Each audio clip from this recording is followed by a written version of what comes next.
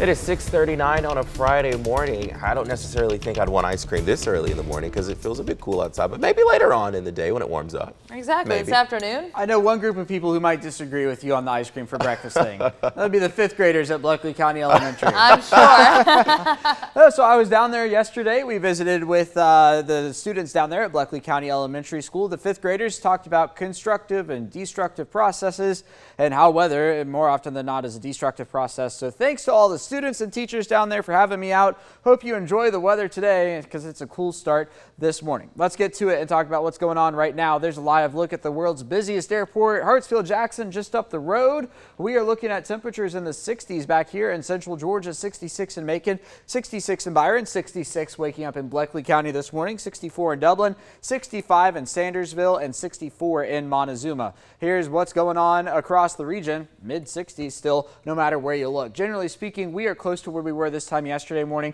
A couple spots, especially to the south and west, a couple of degrees warmer. A couple of spots, especially to the north and east, a couple degrees cooler. So everybody, generally speaking, about the same. It all feels the same. The radar is quiet this morning across central Georgia, and really, for that matter, quiet across Mississippi, Alabama, Georgia, Tennessee. You get in toward the Outer Banks area, you run into some rainfall, and that is from potential tropical cyclone 16, which we'll talk more about in just a moment. The rain you see back out in Oklahoma and Arkansas, that is not coming towards central Georgia. So for the day today, a relatively quick warm up into the low 80s by the noon hour, a northeasterly breeze. That's going to be thanks to that potential tropical cyclone. And then through the afternoon hours, that's going to do it for us. Low 80s across central Georgia today before we all fall back down into the 70s by about 9 p.m. tonight.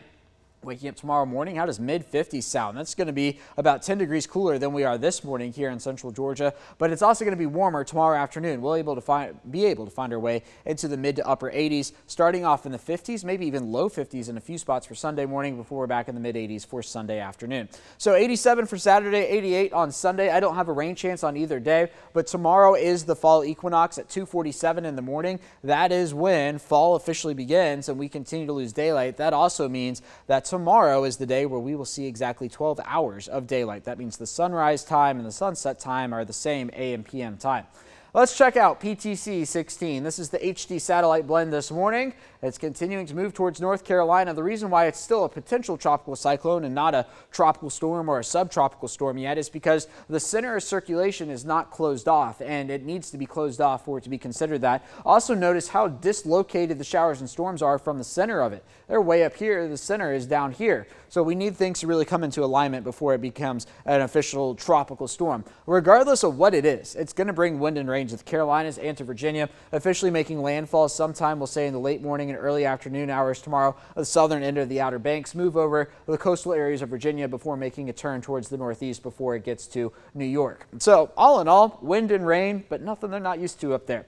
Bus stop forecast for the day ahead. 60s this morning, 80s later on this afternoon. 83 will be that high temperature. We'll call the humidity lower, especially than what we're seeing this morning, with sunny skies prevailing later this afternoon. Sunrise at 7:23. Here's your 7-day forecast. A pretty nice weekend. You get the warm afternoons and the cool mornings. Fall officially begins on Saturday. A 20% chance of rain back in the picture on Tuesday, then up to 30% for Wednesday and Thursday. And here's the thing. We could use the rainfall. We are down over an inch on the month of September, and things are a little dry around central Georgia.